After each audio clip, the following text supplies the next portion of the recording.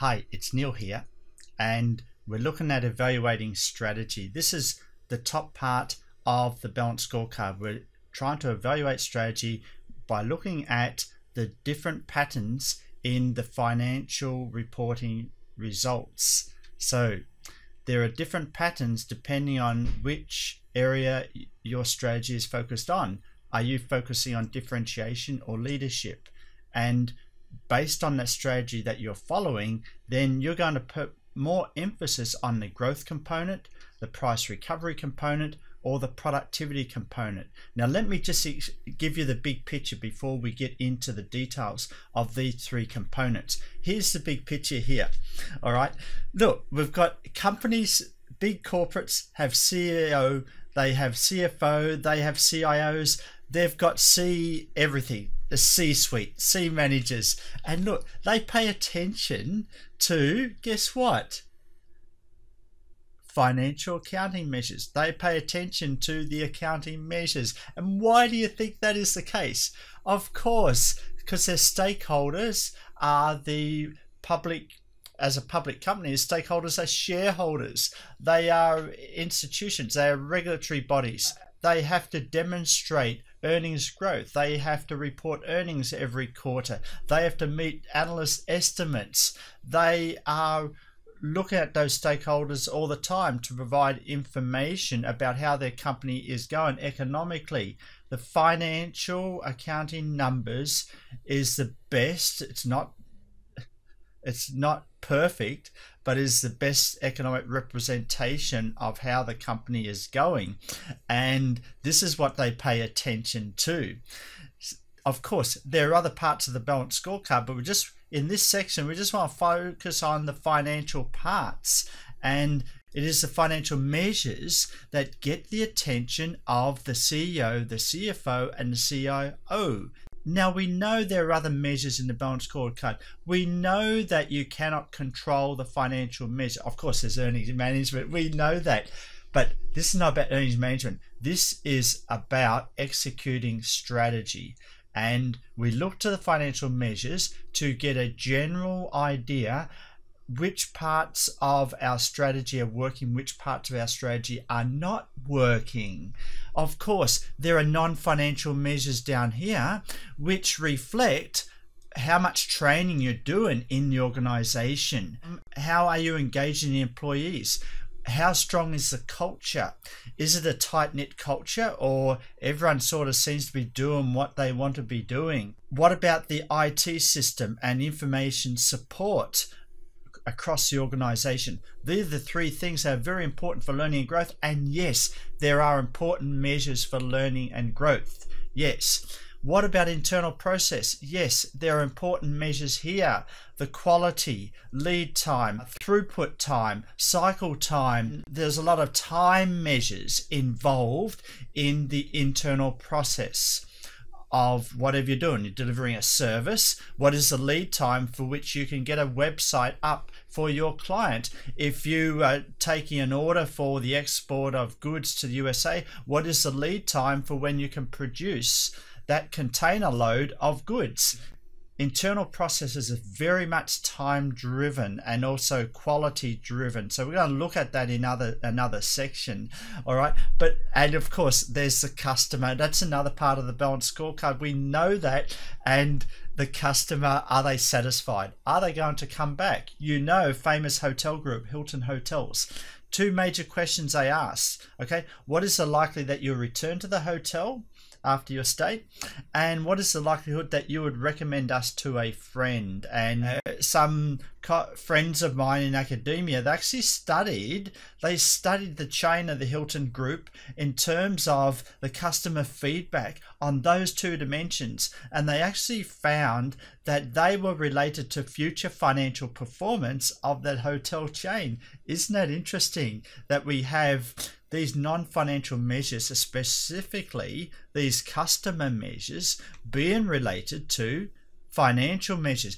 But they were not related to the financial measures in the same period. It was a future period. So keep in mind, yes, there are very important measures, non-financial measures, that management need to pay attention to day to day, week to week, month to month, to understand how strategy is being executed.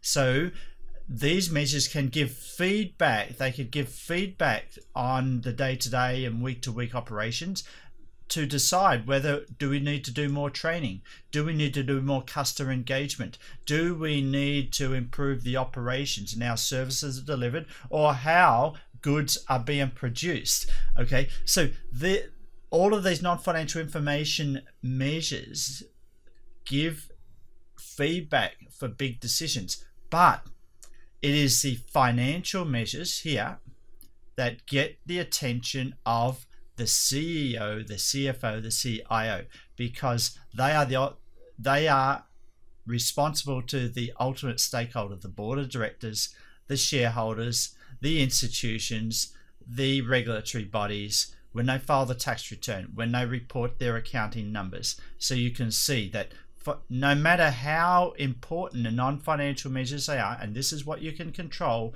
on a day-to-day basis, it is the financial measures that are going to get the attention of the CEO, the CFO, the CIO.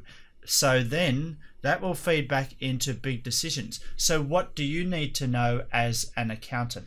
You need to know how to get the attention of the CFO, the CIO, the CEO. So therefore, now that you know that they're focusing on the financial accounting, when you put a project to these C managers, you need to explain to them how it's going to affect the bottom line. And in other words, how is it going to affect the financial measures? You can't just say, oh, this is going to improve customer engagement. This is going to improve customer satisfaction. This is going to improve worker productivity. This is going to improve the efficiency of production. Production time is going to be faster. Yes, you can say that, but then you're going to say that's going to feed into lowering of our costs, increase productivity, and or increase capacity, and it will maybe enable us to make a better product, and so we can raise the price. That will feed into greater profits, greater revenue growth, and greater margin growth. And so once you start linking how your initiative, which is very operational, so your initiative may be focused on the customer, it may be focused on getting employee engagement, it also may be focused on the factory, re-engineering parts of the factory, or making different parts of the factory, changing from re-engineering different parts of the factory, for example, taking out some assembly workers and replacing them with robots. Okay, you need to then draw back your initiative back to, okay, how is that going to be related to the bottom line in future profits, future costs, and margin growth and revenue growth? So think about all these issues, because ultimately any initiative you have, you've got to say, how does it affect the bottom line? And then you get the attention of the CEO, the CFO, the CIO.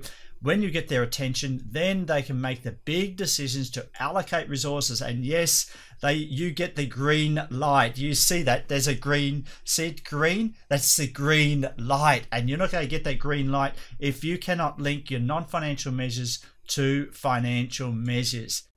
This is a key capability that you need to have as an accountant in your organization. And ultimately, the big decisions can result in, well, let's do more training. Yes, let's invest in some robotics or more machinery because we can see the linkage to the bottom line. Or let's invest in more customer engagement or go into a particular market that we haven't been in before. So let's think about this. At the end of the day, you want big decisions to be made by the big managers, and those big decisions are about the allocation of resources. And you, as a manager, a middle level manager or below, you want to get their attention. You need to link your initiative to a financial bottom line result, to a financial bottom line difference. Then you're going to get their attention. Then they're going to make the big decision to give money for your initiative. So there you go. This is what we mean by the decision relevance of financial and non-financial measures inside the firm.